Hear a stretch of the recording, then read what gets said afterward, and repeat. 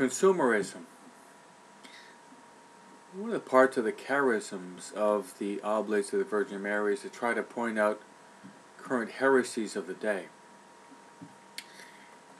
In an earlier presentation, we spoke about the real danger of materialism.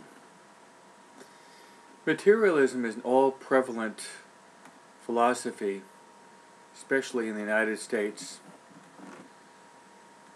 and Europe and other places, in which the material world prevails over the spiritual world. Related to materialism is consumerism. And there is an obvious connection. The connection is this. If you have a lot of money, and with that money, you're going to go and you're going to buy. If you buy, you're going to consume.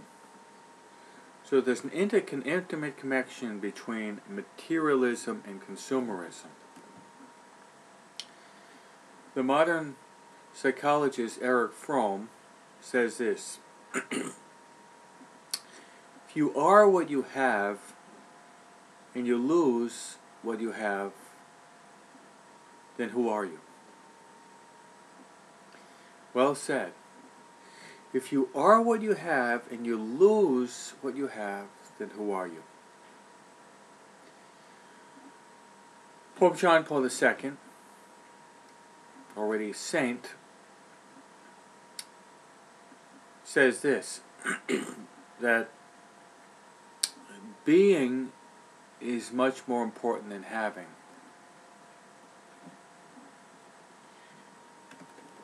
And our doing flows from our being. That means that who you are as a person is more important than what you have as a person. And even if you have very little, speaking economically or materially, even if you are poor, in the eyes of God, you can be very rich.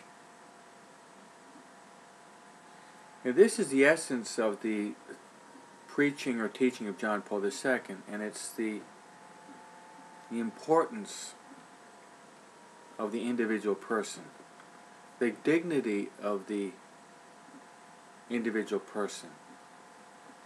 Jesus himself chose a life of detachment and poverty.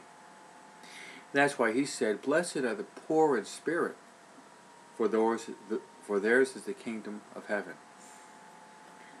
So ask yourself, have you been wrapped up in such a materialistic society that consumerism is consuming you?